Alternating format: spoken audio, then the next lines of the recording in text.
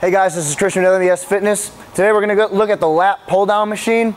Now if you can see, we got the EliteFTS Swiss bar attachment, the specialty attachment here that's going to allow us to hold the bar in a neutral grip. So when we set up to do this movement, we're going to want to get our lats really tight. We're going to want to keep our chest up and we're going to pull it straight down to our chest, keeping our elbows to our side. A lot of times we see individuals when they pull it down, they internally rotate and let their elbows come back.